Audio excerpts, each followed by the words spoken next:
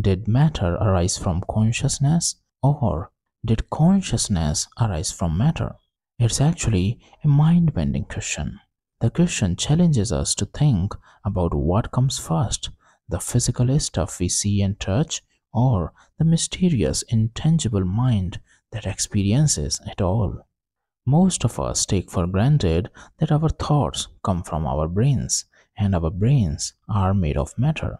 But what if it's the other way around?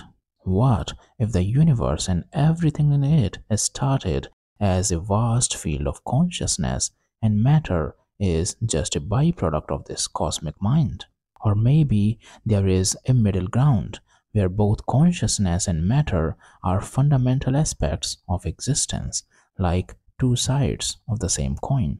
Let's dive into this fascinating topic and explore it with some fun and simple examples. First possibility: consciousness from matter. Most scientists believe that consciousness arises from matter. This means our thoughts, feelings, and experiences come from the physical processes happening in our brains. Think of your brain as a super complex machine or computer. Just like a computer runs software, your brain runs your mind. When you feel happy, sad, excited, or bored, these feelings are the result of your brain's working.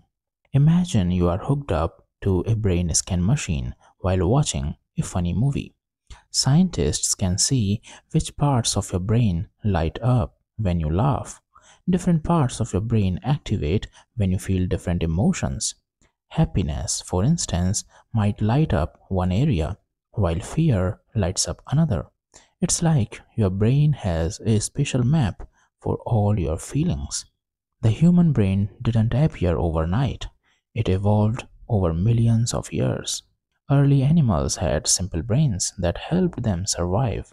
Over time, these brains became more complex, giving rise to advanced abilities like thinking, planning, and dreaming. Advances in artificial intelligence provide another angle to understand consciousness. AI involves creating machines that can perform tasks that typically require human intelligence, like recognizing speech, playing games, or even driving cars. These machines process information in ways that are somewhat similar to how our brains work. Consider how AI systems like virtual assistants, think Siri or Alexa, can understand and respond to your questions. While they are not conscious like humans, they show how complex information processing can produce behavior that seems intelligent.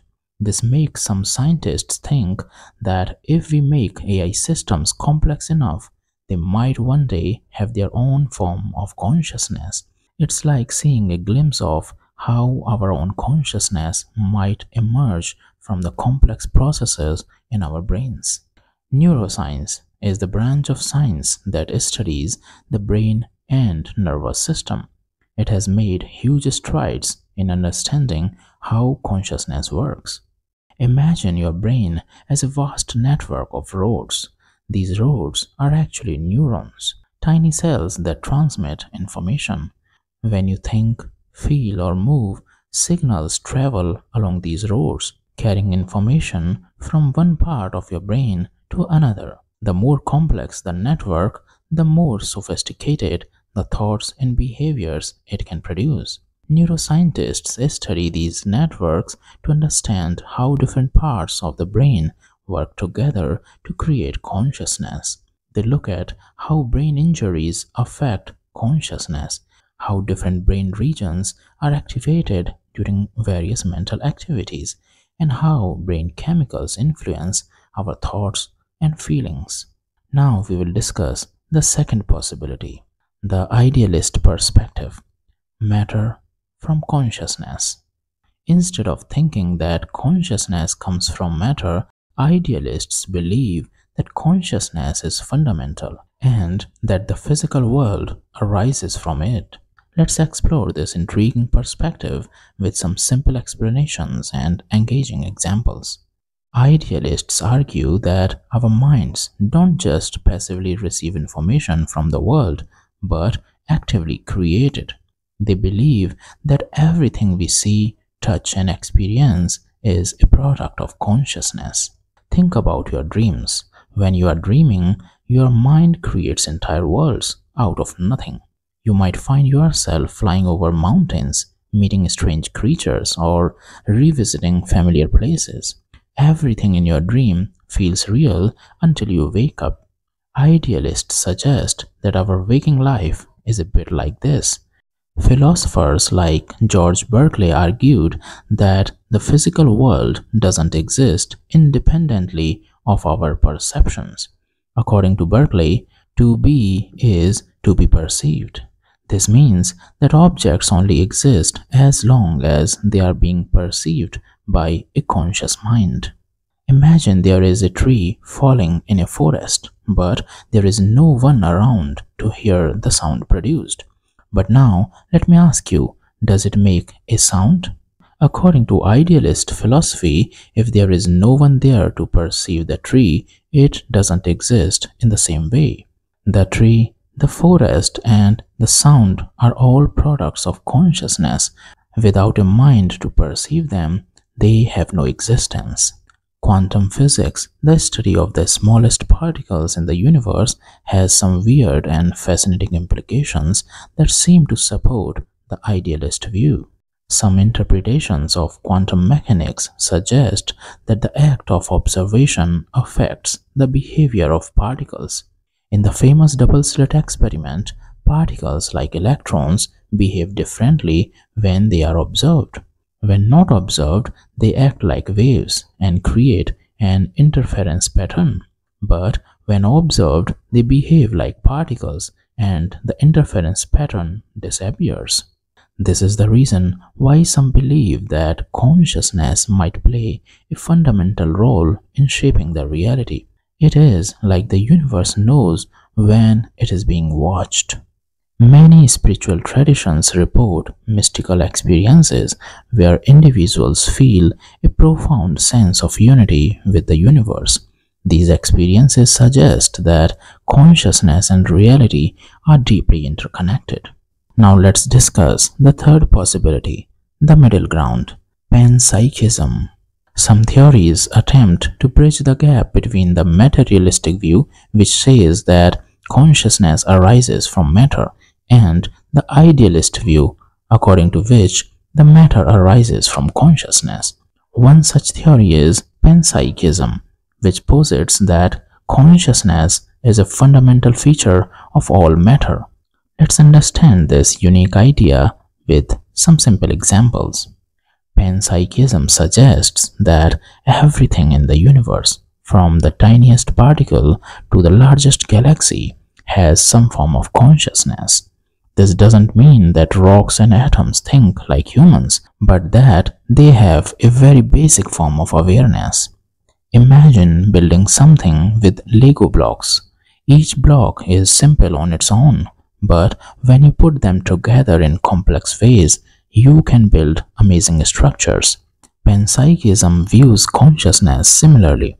Each particle in the universe has a tiny bit of consciousness, and when these particles come together in complex systems like a human brain, they create a more sophisticated form of consciousness.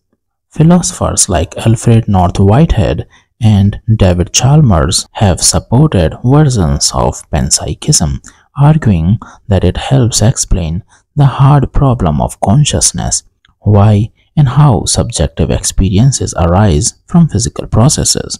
Think of consciousness as a puzzle that is hard to solve.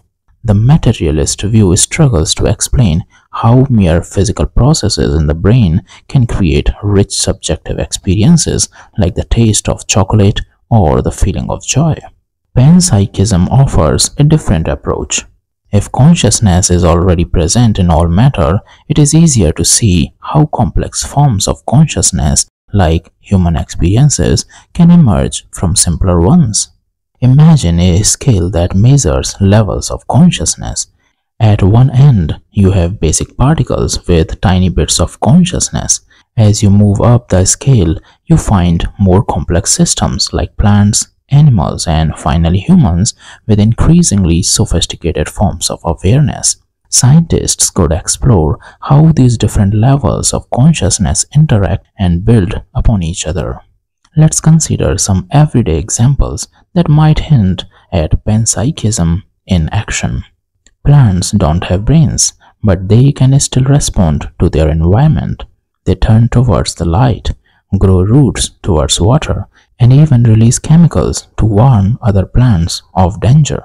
This doesn't mean plants think like humans, but it suggests that they have a basic form of awareness.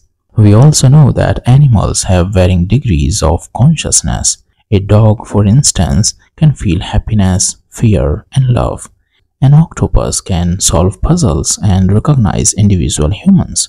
These examples show that consciousness exists on a spectrum, supporting the idea that it might be a fundamental feature of all living things. In conclusion, the debate about whether consciousness arises from matter or matter arises from consciousness challenges our understanding of existence. Friends, if you enjoyed this video, please share, subscribe, and leave your thoughts in the comments below. Thank you for watching.